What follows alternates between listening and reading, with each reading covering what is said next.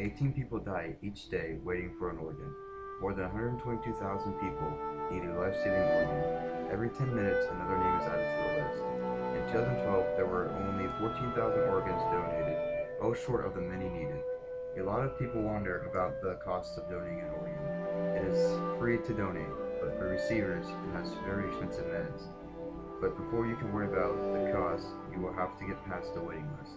It can take many years to finally get your organ, and 18 people die each day waiting on the list. Although there is a chance for rejection, there is only a 25% chance that it will actually happen if you take your meds. I read the story Taylor's Gift by Todd and Tara.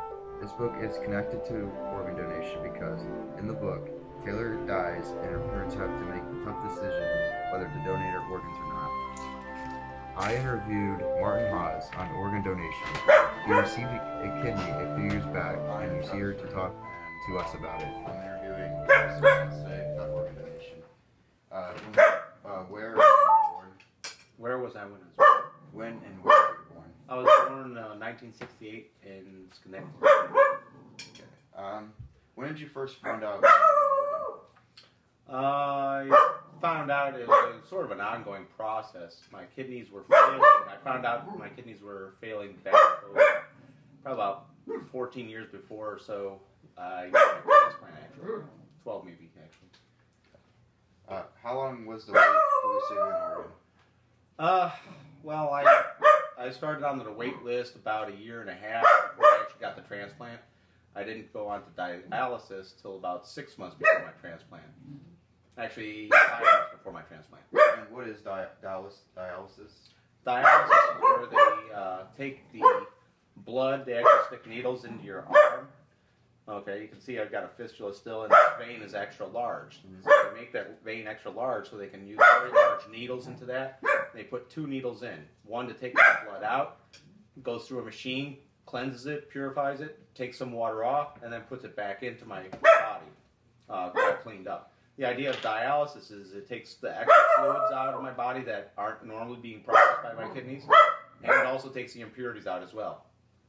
Go sit with me. Okay.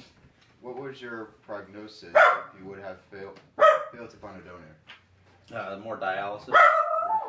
Dialysis, and you can live on dialysis for a long time, but it's a extra amount of work. It's dangerous for your body.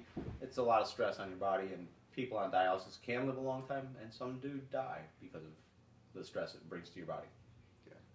Okay. Was it a difficult process to apply for an organ? Actually, it was very simple.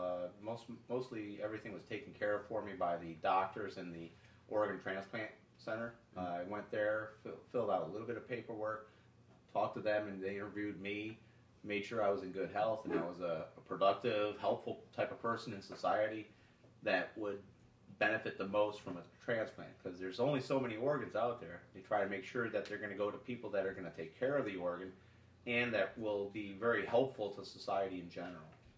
Okay. Have you experienced any complications since receiving your new organ? No, I haven't had any rejection issues. I'm taking anti-rejection drugs every day. I have to take my medicines 3 times a day. It's not too bad. The only real negative side effect is a little bit of tingling in my fingertips. It's called neuropathy. It's not unheard of for people on the anti-rejection medications. Were you allowed to know the identity of the donor, or is it kept? It's kept confidential. Okay. When receiving an organ, are you given the medical history of the donor? You're given a small medical history if you ask for it. I asked for it and got a slight medical history. It does not give you a whole deep history of everything, but it tells you that they're clean of drugs. They didn't have drugs. They weren't alcoholics or smokers and stuff like that. They give you a general, but they don't tell you every specific thing. Yeah. How do you feel now since receiving your new organ? I feel fantastic. Has receiving an organ now caused you to want to be a donor yourself? Oh yeah, I've always wanted to donate. Before I got transplanted, I was an organ and tissue donor in case anything happened to me. Yeah, I couldn't give a kidney, but I could give other things, skin, bone marrow, a lot of other things. But I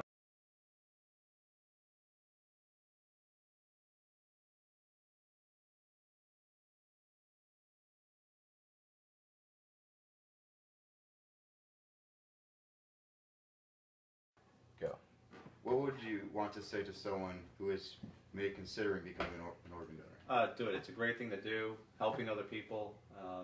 Hopefully they help other people and it all goes around and we end up helping each other and making this a better world. And if you were able to talk to a person who donated you an organ, what would you say to them? I would say, God bless you. Thank you very, very much. It's been quite a blessing for me and my family and those around me. And if there's anything I can ever do, if you can find a way of letting me know and asking for it, I'd definitely be willing to help. And I'll help other people as well going forward. Okay, well, that's all the time we have, so thanks for coming. Thank you for coming.